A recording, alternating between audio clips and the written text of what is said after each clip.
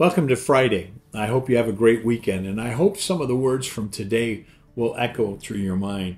In verse 10 it says, "For the kind of sorrow God wants us to experience leads us away from sin and results in salvation. There is no regret for that kind of sorrow, but worldly sorrow which lacks repentance results in spiritual death." Wait a minute. What about sorrow? How does sorrow work in context of our own spiritual lives? Well, I think what the Apostle Paul is saying is he's referring to the fact that many times in our lives we feel bad for something we've done. And the interesting thing is here is there's two consequences of that feeling bad. One is that we say, I did something I shouldn't have done, and we repent of it. We make things right with God, and we move on to change, to repent, to be different.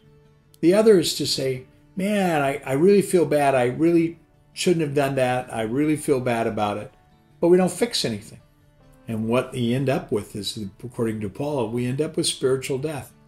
Because eventually we feel bad about it, but we do the same thing, and we do the same thing, and we don't repent. And eventually we don't feel bad anymore. We just have gotten to a place where doing things that used to cause sorrow doesn't bother us at all.